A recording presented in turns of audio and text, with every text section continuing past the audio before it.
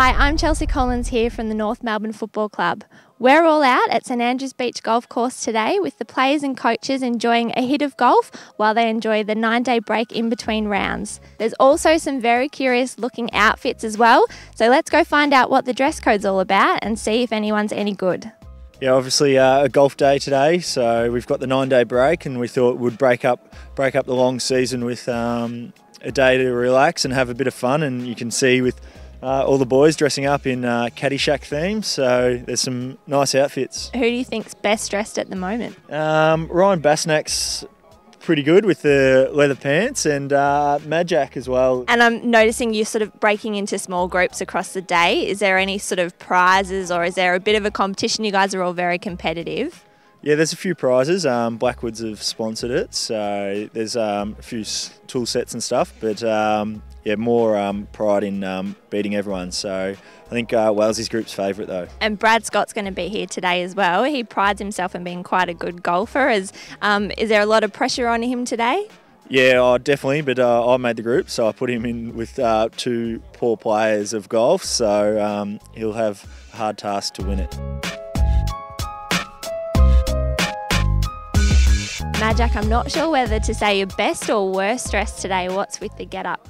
We've got an up-shop themed golf day here, so all the players and staff and some of the executives are coming out, and you know, I thought I'd have a bit of fun and get dressed up. Today I'm dressed by Majak Dior.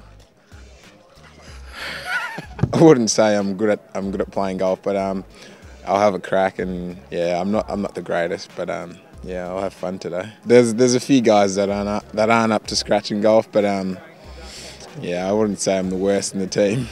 People say that Daniel Wells is probably going to be one of the best. Do you think he'll be a standout? Yeah, Wells is pretty good at golf. I played with him a few times, and you know, he's just so smooth, just like his footy skills, and yeah, especially after the weekend's loss, I think this will bring us even closer, have a bit of a laugh, and yeah, move on and concentrate on the next game.